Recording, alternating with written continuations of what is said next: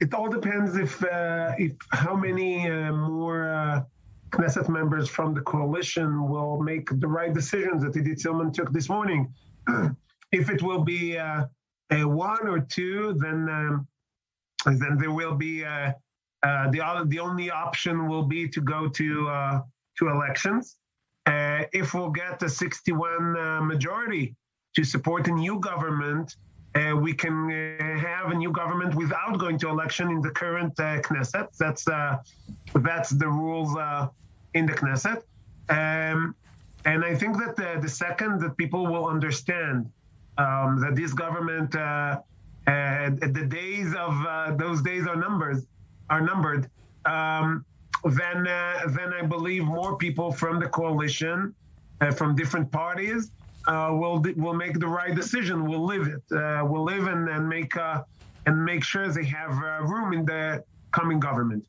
If we're not, we're going to have to go to election.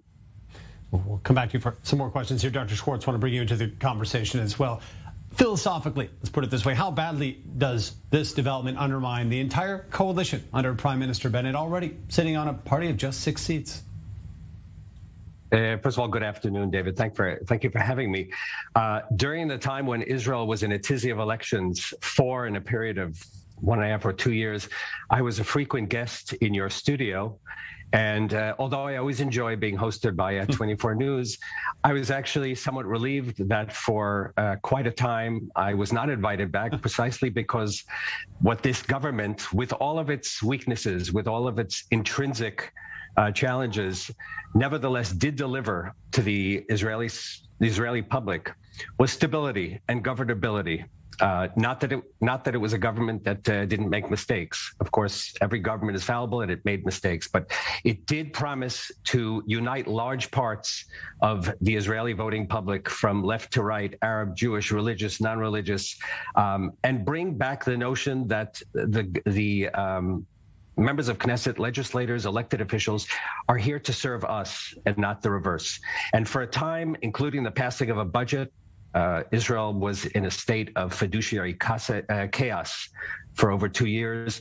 This government was able to pass a budget and get to the work of governing, which is something that Israelis had almost forgotten, that's the primary role of government. Your question was, what does this mean philosophically? And without sounding too cynical, I don't think the issue of philosophy or ideology figures in at all. If we take the coalition whip, at least until this morning, Idit Silman's remarks at face value, she did what she did in order to safeguard Jewish values or the Jewish identity of the state, which if some of your viewers might not be aware, that at least the pretext for this was the degree to which the hospitals in this country would observe the kashrut regulations during the Passover week. But of course, to the seasoned observer and even to the average citizen, more than safeguarding the values of the oldest religion in the world, I think her behavior is much more consistent with the oldest profession in the world, metaphorically speaking.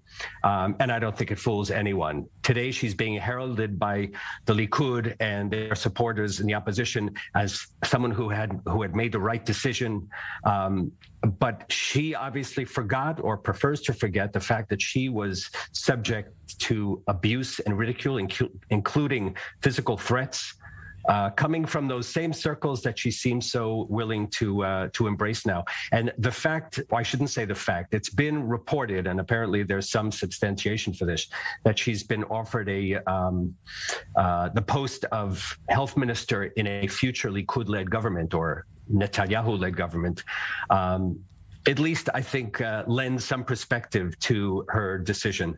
Not a particularly noble one, but from the perspective of expediency on her part, makes a lot of sense. Two-pronged question for you. How long was it known that Silman would leave the governing coalition? And is Benjamin Netanyahu the next prime minister of Israel? Of course, different people knew at different times. Some people that were more involved knew for a few days or for a few, and saw it coming for even before. But I think the majority, even of the Knesset members, learned from it for the first time today. But I have to say that those kind of things, no one really knows until the decision is made, because every second the person can change his mind back. So it ain't over until it's over. So that's about that time. But who will be the next prime minister of Israel? No one can tell. Again, it depends a lot on the two scenarios that we talked about before. If we're going to another election, or we're trying to form a government within this Knesset to a new coalition, and then all the different parties will find themselves in other situations. But I have to say, and I think that most people will learn a lot, that the issue that made this coalition collapse is the issue of Israel as the homeland of the Jewish people. That's the main core issue. I think that everyone understands that all the political promises that have been made to Idit Silman or to any other person that offered to quit this coalition are on the table for a long, long time. It's nothing new. What is new is that, and I'm going a little bit against the other speaker, the public in Israel, and we see it in the numbers, and we see it in the polls, and we see it does not like what he sees, does not like the fact that the government may say that it's governing and they pass a budget or any other issue, but the majority of the public in Israel, and definitely the majority of the Jewish public in Israel, wants Israel to be the homeland of the Jewish people, want Israel to be a Jewish state. And when this aspect of Israel is being threatened by the coalition, it lost its right of existence. Dr. Schwartz, coming back to you on this and talking about the majority, talking about the votes on the Israeli electorate. Let's discuss that for a minute. So exhausted from political campaigns over and over, as you touched on here. How important is it now for these various political parties to avoid another round of elections? I've stated a number of times, specifically when being interviewed by your station, just how destructive successive rounds of elections are for this country. I'm not even talking about the sheer cost, but in terms of the draining of public faith in state institutions, because in each round of elections, what precipitated those elections were usually very narrow interests, typically around the political fate of a single individual. And the public recognized that this, and here I'm not talking about ideology, I'm not talking about the Jewish character of the state, I'm talking about the basic faith of Israeli citizens in the institutions of state. And here I don't distinguish between the Jewish majority or the Arab minority. So I think it's extremely destructive that we might be looking at yet another round of elections. People like to talk about how divided Israeli society is during the past 4 rounds of elections. What people perhaps forget is that Israeli society has been divided, particularly the Jewish majority, divided between right and left, however that's been defined, pretty much since the early 80s. It found expression in the first rotational government between the Likud and Labor, Shimon Peres and Shamir.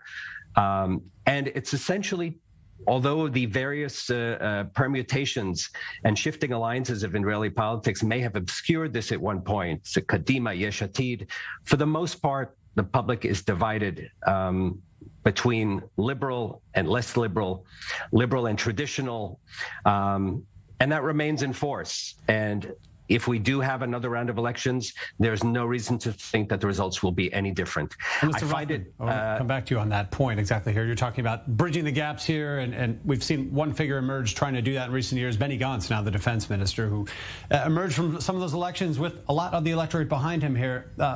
Simcha, if you can tell us, are there contacts with Benny Gantz at this point?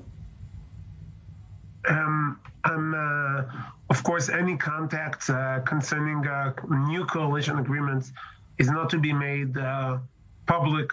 Those things usually goes behind closed doors. But I have to say, Benny Gantz could have been And he said that for many, he was supposed to be some kind of a centric party, not too much to the left, not too much to the right. Sadly, in the past year, past 9 months especially, he took a sharp turn to the left. He started to invite Abu Mazen into his house. He put all the pressure on the settlements. He tried to evacuate Homesh. He gave a loan to the Palestinian Authority to pay for the terrorists' salaries. So he made a lot of policy calls that are very, very associated heavily with the left. And if he wants to return and to become a centric party, currently he's not on the right path. I hope he will be. We'll stay tuned for any developments. We want to thank you both for addressing the major development that it is today, Dr. Raviv Schwartz and Israeli lawmaker Simcha Rothman. Thank you both.